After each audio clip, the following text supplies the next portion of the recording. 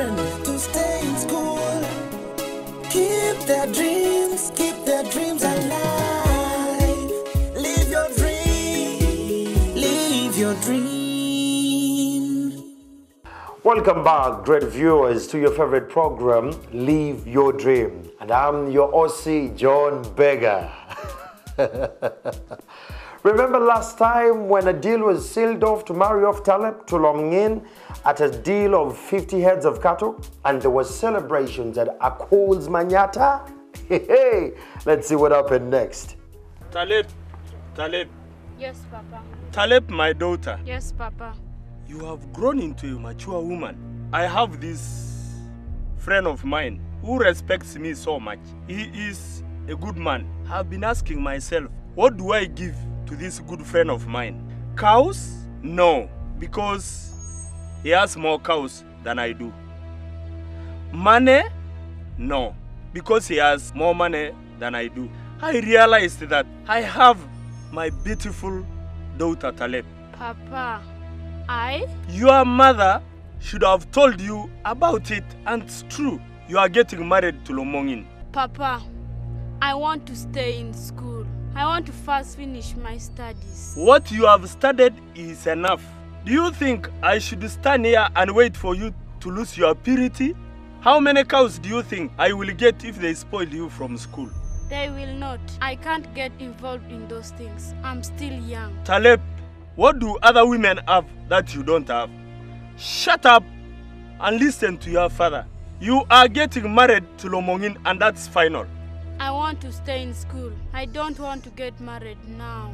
There is nothing much I'm going to do because preparations are already done. You are going to get married, and that's final.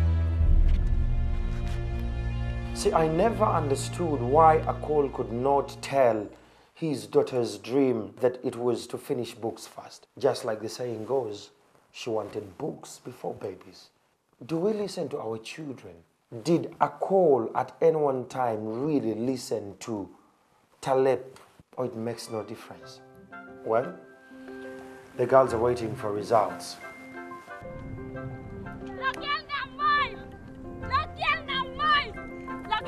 Slow down, girls. Why are you walking that fast? Taleb, we don't want to miss the interview at Matanya Singh School. You don't have to walk that fast. It's still early. We shall get there and register. Taleb, I actually thought you wouldn't come with us.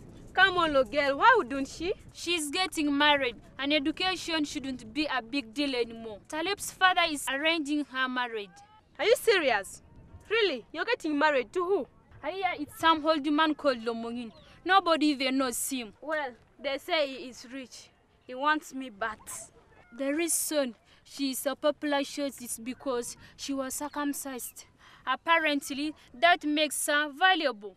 Circumcision is the most scariest thing I have ever gone through. It's hell. God, what happened? My mother led us to Kenya and we marched all night long. We couldn't rest. Why? In case the police was following us, we were on our move till morning, and then we were prepared for circumcision as the sun comes up. So it's not allowed by police? They did it in the bush.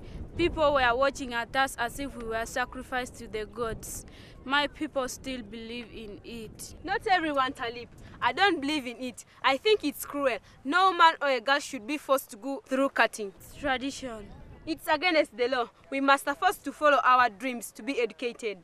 Namoy, of course, I also feel I should first finish school. Then follow your dreams. Well, I don't know how you will handle this matter. It's kind of tricky, Talib. I feel there is no choice for me. Going against my parents' decision may land me into more trouble. See, there are many Talibs out there who were stuck between a hard rock and a hard place where they have to choose what their parents and culture deem right for them or go against it and chase their dreams. At least we heard it from her that female genital mutilation is like hell. Did you enjoy the episode? Well, share your thoughts with us on our hotline 0800-200 and 600. Until then, I'm your OC, John Beggar. Live your dream. Live your dream. Live your dream. Live your dream. Support your children to stay in school. Keep keep their dreams, keep